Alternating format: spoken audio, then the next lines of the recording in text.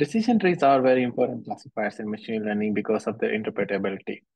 However, it's challenging to tune their parameters such as the depth, number of leaf nodes, and so on. We'll see through a simple example how you can do it easily using Bayesian optimization. I'll share this notebook so you can play it at your own time. First, let us look at a simple vanilla training.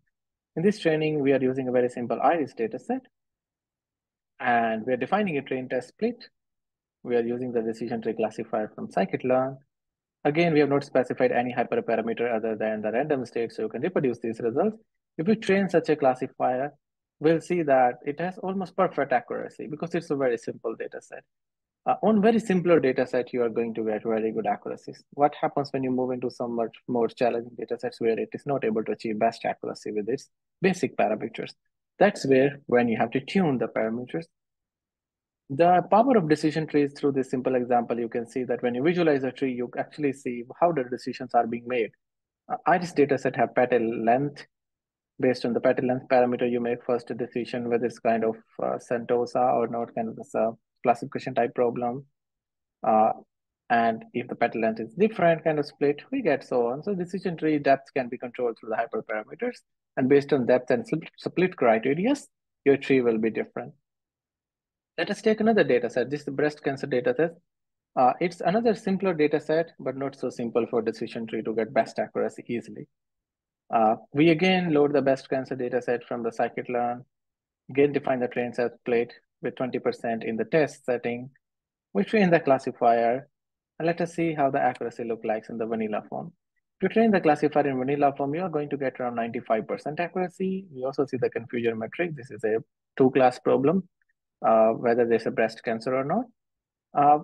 Further, you can see the tree. So tree now looks a little bit more complex with kind of many splits happening.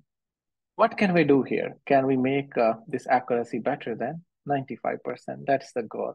And this is where I'll show you. We can do that by tuning the parameters of the decision tree. I'm going to use our Mango library. You can read more about Mango here. This Mango library was developed by me during my PhD research, but it's a Bayesian optimization library, one of the state-of-the-art out there.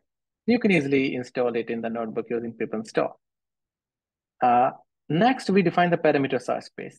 You see the parameter search space looks like with features, depth, splitter, what kind of criteria to use, Gini or entropy, and minimum sample split, and so on. This is a large parameter search space. Actually, if you want to look at the size of this parameter search space, in the first one, we have 3 parameters. In the next one, we have around 20. Then we have around 2. Then again 2. And then again around 19. I'm going to put it as 20. You see, if you multiply all these numbers, the search space is not that simple. It's around have 4,800 different configurations. So if you're going to use grid search, you'll end up doing a lot of trainings. This is where Mango comes in handy. Again, we are going to define an objective function. This is objective function same to what we were doing earlier, but now it will take the argument list, which is the parameters which Mango is telling to train for. We'll go through all this argument list and train the parameters. There are many different ways to use Mango. You will see in the documentation. I'm here showing one easy way. We are again going to use earlier train and test split we were using above with 95% accuracy. So as to compare it to what Mango can do. Again, the random state of the decision tree classifier is defined just to fix the what is the best accuracy we get. We define this parameter. Now we are going to run Mango directly. For running Mango, you need to import the tuner. Tuner requires the decision tree objective function and the parameter space which we have defined. Let us try to maximize this tuner. We want to maximize the accuracy. If you run it, it is going to run for like 20 iterations, and within 20 iterations, rather than 4,800, it is going to find us the best results. We can rerun this kind of several times to see what Mango is able to do for us. And you can see each rerun, it's going to get slightly different number because there is some randomness involved, and it's going to search a very vast decision boundary for us. Like here, we are able to achieve around 97% accuracy. Let's rerun it again. So you'll see that kind of little bit may vary about around 97% again. You can control the configuration parameters, the number of iterations you want to search easily in Mango. And for that, I'll show you how you can do that. But after you have find the best accuracy, you can also see what are the best parameters. The best parameters are like entropy, some max depth, what is the features it's using, split criterias, and what is the splitter, and so on. You can again play with this notebook at your own pace. Let us look at the Mango library quickly. The Mango library is available on an open source GitHub report from ARM.